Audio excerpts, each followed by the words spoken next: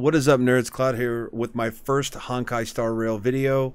I was lucky enough to get into the second wave of CBTs, so I've been going hard on the game as much as I can, never letting my Trailblaze power overlap, and I'll get into all that today.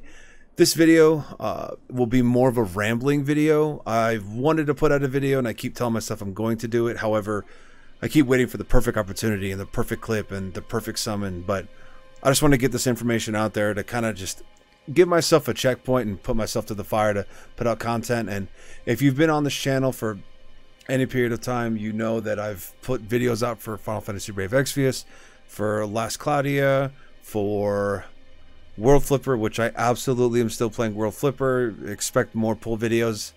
But I've been looking forward to this game since I've heard of its production.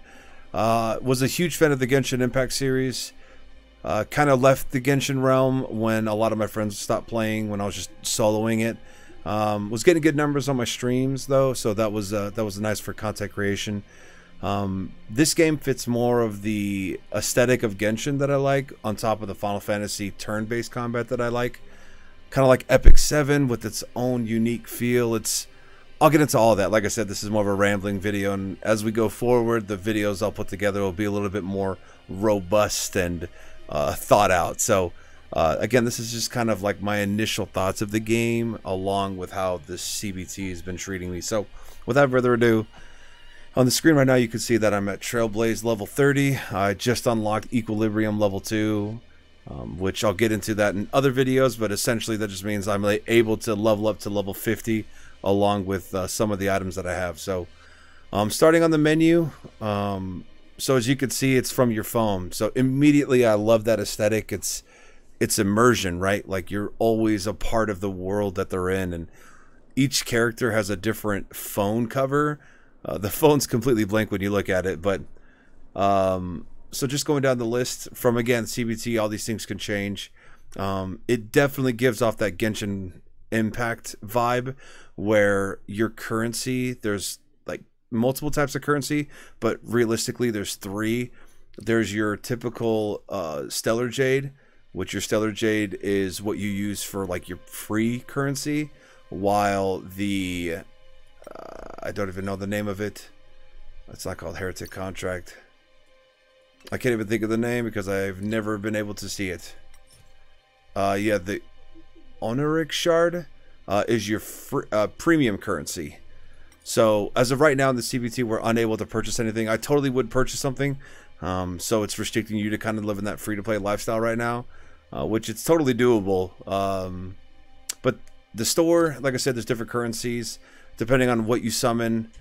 Again, rambling, this not really coherent stuff, but again, in Genshin Impact, you're able to use currency after you exchange or you summon so much. You're able to use that currency to exchange for items. So even though you get dupes, it's not just another item to use for XP. You can go into the Ember Exchange and get either experience, or for your cones, or for more credits, or items to level up a character.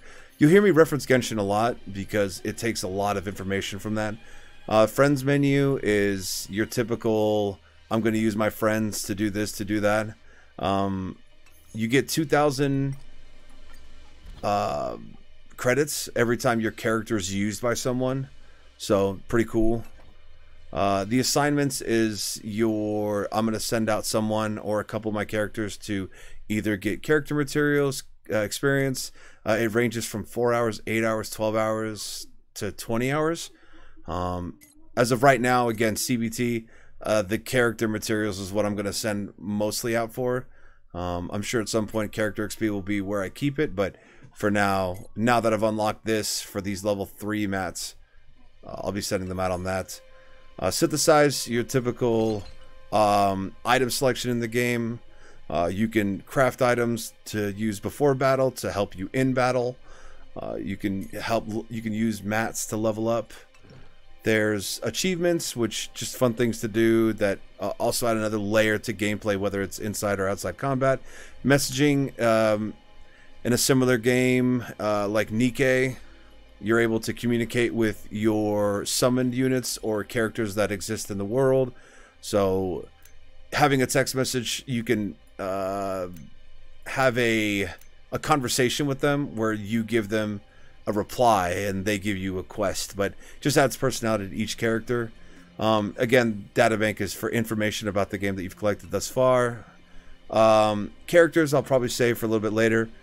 The guide is a big part. This is where mostly everyone will be for your dailies. Trailblazer power is your resin, when you're talking about a gacha game, where it fits for, like, I need to play the game for 20 minutes to burn my energy. This is where it is.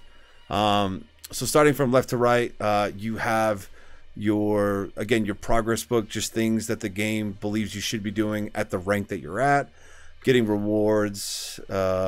Again, I love items that, like, oh, go button. It takes you directly where you need to be. Always been a big fan of that. Here's your dailies. The dailies are very easy to complete. Again, another one where you just click go and it sends you directly to it. Again, in a game that's massive, like Genshin Impact, you have to walk everywhere, teleport, then walk, then fly, which that immersion's awesome, right? There's no denying that that expansive Breath of the Wild kind of exploration is awesome. But when you're talking about a gacha game for the average working individual, it's nice just to be able to kind of complete your dailies, burn your energy, and then get back to the game in 8 hours. At least that's how I feel sometimes. Again, I'd love to make, you're speaking to existence, I'd love to make content creation a full-time job, to be able to find more avenues of content. But for the average person, I think just being able to complete these pretty quickly. Again, things could change. They're fast. You get 10 gems for each one. Again, just rambling. Go into further detail. Again, this is the big part of it, right? I talk about this when I'm streaming the game on Tuesdays, Thursdays at 4 p.m. EST or EST, PST. But this is where you're going to be spending all your trailblazer energy. It's a lot of different submenus for relics, for items to equip, to level up mats, to this thing called Echoes of War, which is another. There's a lot of, again, another video that you see a bunch of content creators discuss, including myself. But this game, I just feel like you have to kind of like program your schedule. Like, okay, I'm going to level up these characters, so my intent is to work on the XP credits. Or like, I'm working on this one character, and I need to level up, I need to get their abilities up. For Echo War, which is 3 times a week, I need to make sure that I'm working on this character. Or I'm trying to get these echoes. Like, there's different things. Again, just kind of, I'll stop saying it now, but rambling. Nameless Honor is the Genshin equivalent of the book, where once you complete tasks for the free-to-play side, again, you get this very top part, the Nameless Gift, but the Nameless Glory, once you pay to unlock this section, you'll get access to better rewards on top of the free-to-play rewards. And then at the end, you'll be able to choose from, not weapons, because weapons don't exist in this game. The weapons, again, if you're coming from Genshin Impact, turn into these different types of echoes, or light cones, not echoes. I want to call them echoes because light cone just doesn't feel like it fits a card. But instead of weapons, this is it. So would love to be able to purchase it, but for the current CBT, there's simply no way to do so. Missions are just your progress. So right now, the Trailblaze mission is your main story. You get stuck sometimes where like you need to be Trailblaze level 29, which is your adventure rank essentially. Which again, some people might not like. Some people want to kind of burn through the oil to get to the very top. But I, on 2 different accounts, had to play the game and then had to get off because I simply couldn't go any further because of Trailblaze. There's things I could have done. There's fights you could do, but navigation's just your map. Tutorials, again, same thing in Genshin. It's a wealth of knowledge that you'll need to keep. And then I don't know if this will exist in the final version, but we have the bug report. A lot of different menus. I'll show you guys the home screen in a second, but clean. Responsive buttons. Love the way that and again, we'll be able to change this background, but like I love the way that the characters have individual phones. I'm going to exit out of this fight and I'm going to get into a quick fight, and I'm going to do my best to explain it as quick as possible, but yeah, the combat acts like Persona, where you attack the enemy. It's not random. If you see the enemy, you fight the enemy. I don't want to spend too much time on this because it deserves its own video itself. It's a very simplistic turn-based combat that doesn't... It has an auto, has a 2x function. The second I click this character, Herta, is absolutely just going to eviscerate everything. Which is another video I'm excited to make. I think Herta is the best, next to the Traveler, the best free-to-play. Combat's nice. I've always been a fan of the turn-based. I love that the Genshin has the level of like your different abilities and different types of damage that you do. The elements, they coincide, and after 2 elements it makes a reaction. There's no like reactions in this game. It's more types of, so if Bronya is a wind type, again, it deserves its own video. Last time I'll say it. The CBT's been great so far. They haven't been giving out a lot of summons.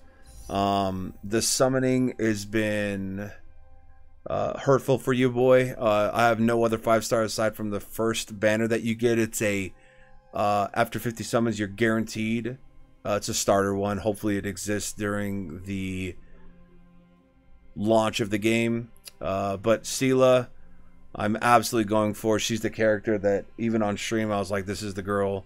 I'm sitting at I think 62 summons for her. Again, completely free to play because we don't have any access to purchasing. But same as Genshin, the first time you are on banner, it's a 50-50 to get the on rate character or an off banner. If you don't get the on banner character, then the second 5-star you get on that banner will be the one that's rated up. That also goes for if the banner goes away. So it fits the exact same Genshin, which I've honestly been a fan of. I like knowing that it's a mystery, but at the same time, I like knowing that the character is going to be mine. And then there's 2 different types. We talked about different currency. There's gold for on banner, and then you have your regular silver for off banner. The CBT's been responsive. The audio's been great. There's been a few issues. There's no jump button, which is so arbitrary. But it's always weird to think I'm playing a Genshin-like game with no jumping. It's just jumping feels like I should do something, or should be able to do something. Again, the music's been really good. Again, the combat, the summoning, all these should have their own videos. The characters, the leveling up, all that. I just kind of wanted to put this video out now for my initial thoughts. It's a great game. I'm enjoying it thus far. Again, if you want to join, link is in the description below for the live streams. I will continuously grind through this game as much as I possibly can from every day, but Tuesdays and Thursdays live on Twitch. So if you guys want to come through, learn some more stuff. If not, make sure to like and subscribe. We'll be putting out some more videos. I think the next video I'm going to put out is about what I believe to be the free-to-play characters that you'll get during the initial launch that I think you should invest in. Again, coming from a lot of other gacha games, I understand that the free-to-play mindset is typically what gets a lot of people into the game. A lot of people look at the game like, oh, it's visually gorgeous, or the combat's good, or the developers who I appreciate. But the free-to-play aspect will either make or break a game if people think that they can't progress. And I am confidently saying that, at least with the initial characters, I'm able to... I haven't been hard stuck on anything that I have been able to go around after a little bit of farming. But I'll keep spinning my wheels. That's why I typically stream more than make content. But again, a very robust video, but just wanted to get something out there. So again, like, comment, subscribe. Appreciate you nerds being here, and I do not know what happens when I press this button.